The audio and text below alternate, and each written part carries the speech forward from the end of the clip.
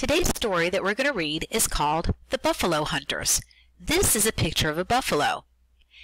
Another word for buffalo is bison.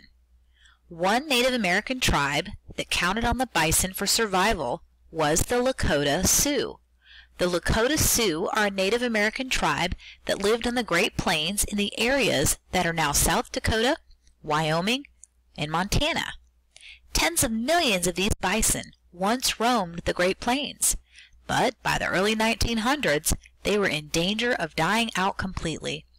For many years, though, people have worked hard to save the bison from near extinction, and today, hundreds of thousands of bison exist on farms and protected areas such as national parks. They are no longer endangered.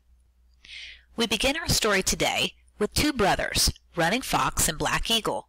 Running Fox felt a tingle of butterflies in his stomach as he sat on his horse. It was his first time hunting for bison with his tribe, and he was excited and nervous. He hoped to be able to hunt well and make his tribe proud. He saw his brother Black Eagle smile and nod at him as if to say, "You'll be all right, Running Fox." Running Fox smiled a tight, nervous smile. The butterflies in his stomach felt like they were multiplying, and he could feel his heart pounding. Running Fox knew how important the bison were to his people, the Lakota Sioux. The bison were their source of life. They depended on the bison meat for food, the bison skin for leather and clothing. They even used the bones of the bison to make tools. Running Fox remembered his father teaching him about the bison. "The bison are sacred to our people, my son," he would say. "That is why we honor their spirit and thank them for giving us their lives to help our people survive. We have always followed the great bison herds. Before we had horses, we followed the herds on foot." But now, Running Fox thought proudly, "We are great horsemen who can keep up with the bison when they try to escape. We kill only as many as we need to live. We never kill so many that the herds disappear. If the bison disappear, so will the Lakota people." Just then, Chief Red Cloud, the Lakota leader, gave the first signal. Running Fox knew exactly what to do. He and half the hunters rode down to the bottom of the hill behind the herd so the bison would not see them. They positioned themselves directly in the path the bison would need to take to escape when Chief Red Cloud's group charged down the hill. After giving Running Fox time to get into position, Chief Red Cloud, still atop the hill, whistled sharply. At once, his hunters kicked their heels against their horses' sides and charged down the hill towards the bison. Most of the herd did not even notice the horsemen coming, but a few bulls, the huge, shaggy male bison at the edges of the herd, were on guard. They saw the riders, lifted their great horned heads, snorting loudly. Then they turned and galloped away from the approaching hunters. In a matter of moments, the entire herd was moving, picking up speed as the bulls sensed danger. The skilled horsemen kept their balance and directed their horses by using pressure from their knees and feet, leaving their hands free for bows and arrows. "Aye, aye!" the Lakota shouted, and the frightened bison ran away from the hunters even faster, right along the pathway the hunters had predicted. That was when Running Fox and the other hunters came riding out from behind the hill. Seeing them, the bison did not know where to go. By this time, the hunters were riding along the edges of the herd, shooting arrows. Running Fox was so secure on his horse, he felt like his horse was a part of him, that the horse's legs were his legs. Nervousness forgotten, Running Fox fired one arrow and then another.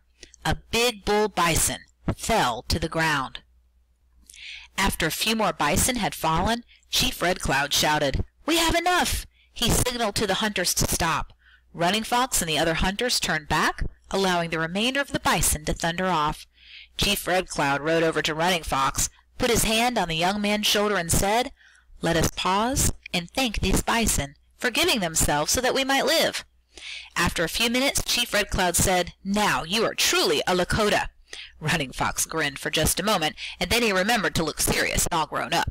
Changing his expression, he nodded solemnly to the chief and thought, "Chief Red Cloud has honored me by noticing what I did today."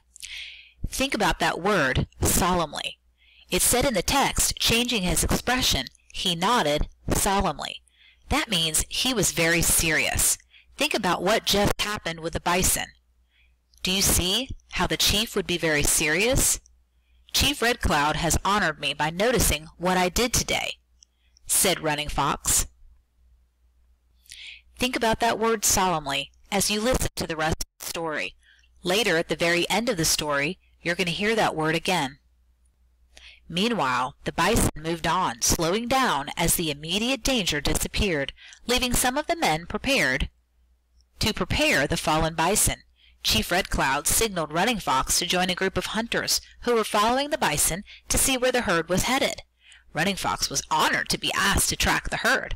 He rode proudly behind the herd with the other more experienced hunters. As they continued on, Running Fox suddenly realized the herd is heading straight toward the Iron Horse.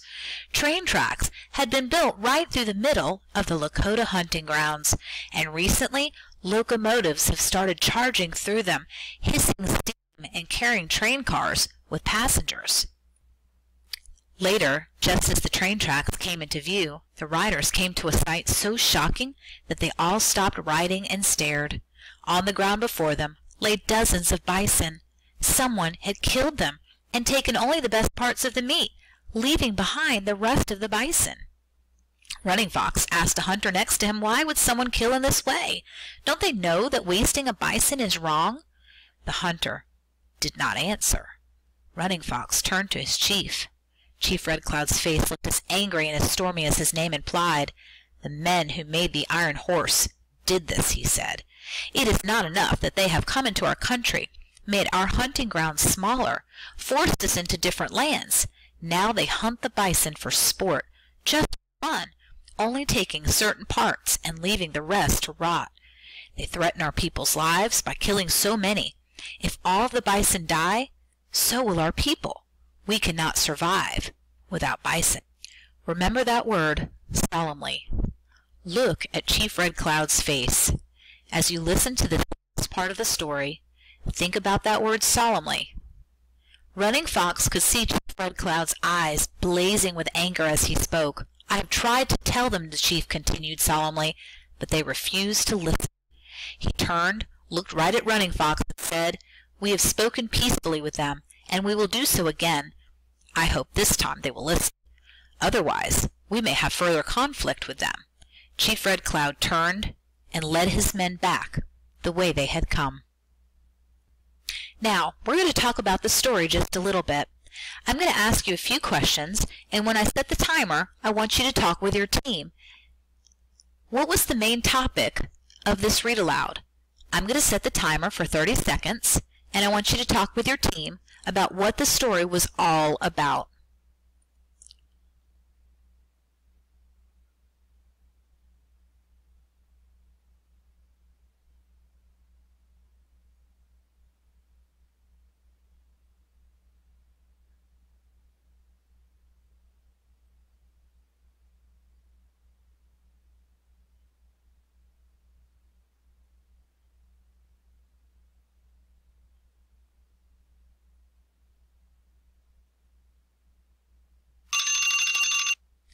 The topic of this read aloud was about bison, or buffalo, and how the buffalo were hunted by the Lakota Sioux. Now, for the next question, I want you to think, why were the bison so important? Think about what the Lakota Sioux used the bison for. I'll set the timer for another 30 seconds. Talk with your team.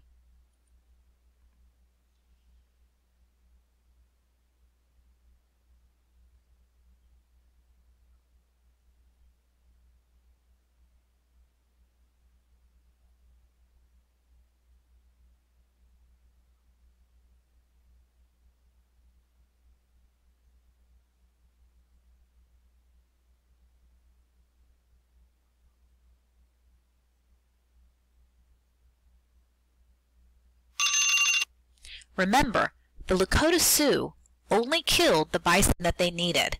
They were considered sacred animals and necessary to the Lakota Sioux because they were their main source of food, clothing, shelter, and tools.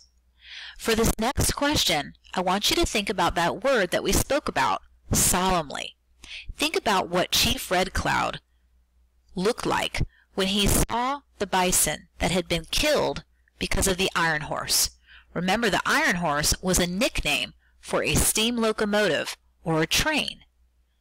So your question, why did Chief Red Cloud speak solemnly about the presence of the Iron Horse? You have 30 seconds to talk with your team.